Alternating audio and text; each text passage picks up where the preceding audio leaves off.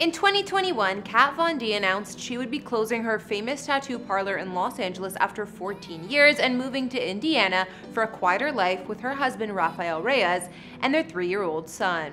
It should come as no surprise then that Kat has placed her gothic-Victorian mansion in Hancock Park up for sale at $15 million, which she's renovated and added many unique features, including a blood-red swimming pool. However, Kat has made sure her new digs in Indiana are no less interesting, considering she bought the historic Schenck mansion, which spans over 12,000 square feet of space and is known to be haunted. In these videos, we don't reveal any addresses, and even though I've done a house tour of my own place, please do not show up at any private residences because it's not safe for anyone. Catherine von Drachenberg, aka Kat Von D, is a Mexican-American tattoo artist turned cosmetics entrepreneur and more, who became a household name while starring on the reality series LA Inc.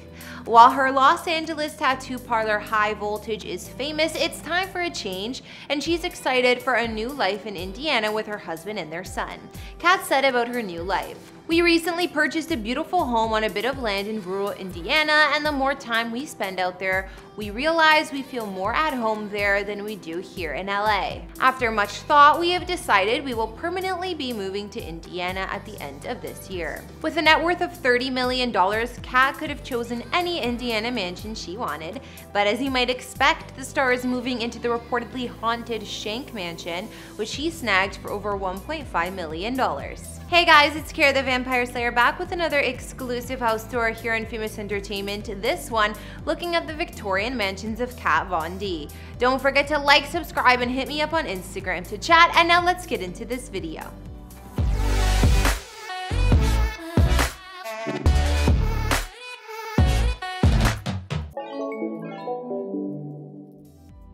In 2021, Kat announced she would be closing her famed Los Angeles tattoo parlor, High Voltage, after 14 years in business, moving across the country to Indiana with her family. That being said, in January 2022, Kat also put her Gothic-style Victorian mansion on the market for $15 million, which is located in the historic Windsor Square neighborhood of LA. Her house was built back in the 1890s by businessman and rancher Isaac Newton Van Nuys, who's the founder of the nearby Van Nuys neighborhood. Then, the historic home was moved to its present-day location in 1915 by his son, later appearing in the 2003 movie Cheaper by the Dozen. Kat snagged the mansion back in 2016 for $6.5 million and proceeded to give the 3-story house a completely Gothic renovation, adding a stage and theater room with wet bar on the 3rd floor, a hidden speakeasy with hand-carved walls, and a blood-red pool and spa out on the grounds. Inside the stunning mansion, there's over 12,500 square feet of space with 13 bedrooms and 10 baths, along with 7 fireplaces. Before walking in, the mansion's brick exterior has been decked out in a dark red color,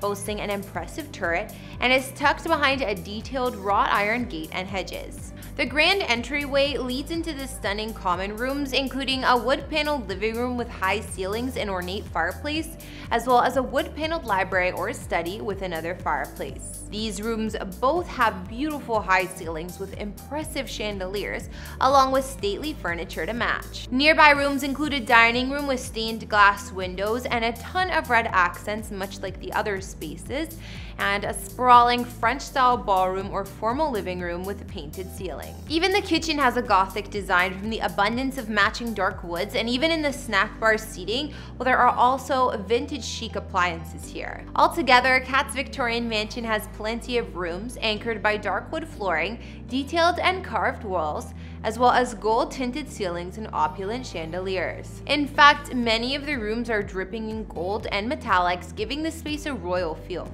There are 5 bedrooms on the 2nd floor, along with multiple luxury ensuites, and a few of them almost look like you're in an actual palace. All of the bedrooms are regal, but my personal fave has to be the one with the large detailed fireplace in one corner and the plush red curtains and accents. I also love the bedroom with the gloomy mural on the walls, but all of the bedrooms possess their own personality, which is cool. Even the bathrooms in Kat's mansion are beautiful with polished marble floors and other fancy details, especially the black and gold bathroom, which looks like the master. Aside from all the cool amenities in Kat's Gothic abode, there's also an additional 2-bedroom guest apartment on top of the garage, which also has a turntable driveway at the front. To match Kat's vision for her moody mansion, she even made the swimming pool and spa out back offer blood red colored water, while surrounding patio was decorated with stately statues. I don't know about you guys, but this has gotta be one of my favorite celebrity mansions we looked at. While Kat is moving on from that home, you shouldn't expect anything less spooky from her new place, so let's take a look. Property records reveal that Kat purchased this home in Vevey, Indiana in December 2020 with her mother and her sister